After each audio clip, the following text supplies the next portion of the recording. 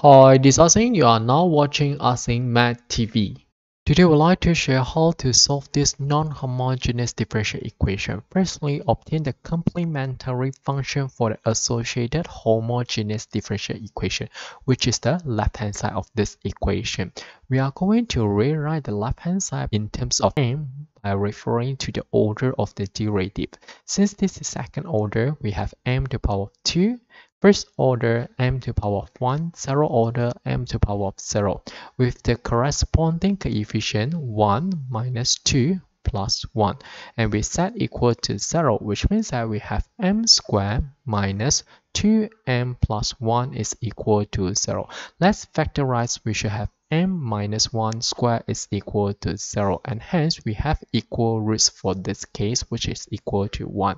Since the roots are exactly the same, which means that the associated solution for this homogeneous differential equation is equal to y is equal to e to the power of mx times c1 plus c2x, and hence we should have the complementary function is equal to e to the power of 1x times c1 plus c2x. Next, refer to the right-hand side and obtain the particular integral. Since the right-hand side is a degree 2 polynomial, which means that we should have a general form of ax squared plus bx plus c. Differentiate with respect to x, we obtain 2ax plus b.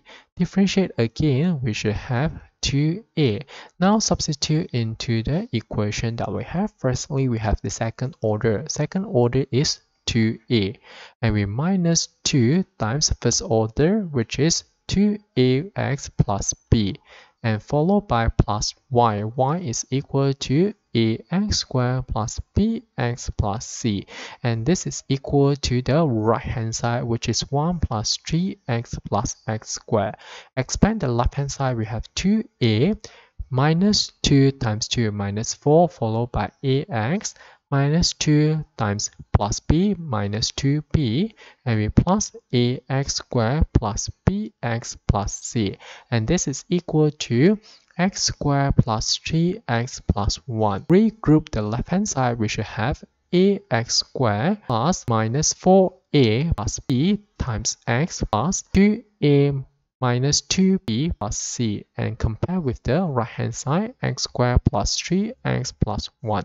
By comparing, we have 1 is equal to a, and 3 is equal to minus 4a plus b, and positive 1 is equal to the constant part, which is 2a minus 2b plus c is equal to 1. So which means that from here we have minus 4 times 1 plus b is equal to 3, which means that b is equal to 3 minus bring over become plus 3 plus 4 is equal to 7. Substitute into the last equation that we form. 2 times 1 minus 2 times 7 plus c is equal to 1, which means that c is equal to 1 plus bring over minus 2. Minus bring over 2 times 7 is 14 plus 14, which is equal to 13. Substitute all these values that we found into the particular integral that we form, which means that we have 1x squared plus 7x plus 13.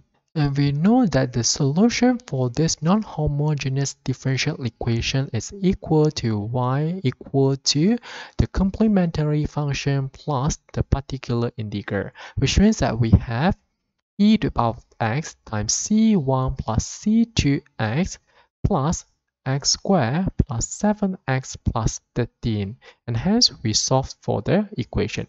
Okay, that's all for this video. Thanks for watching. Hope you like this. See you.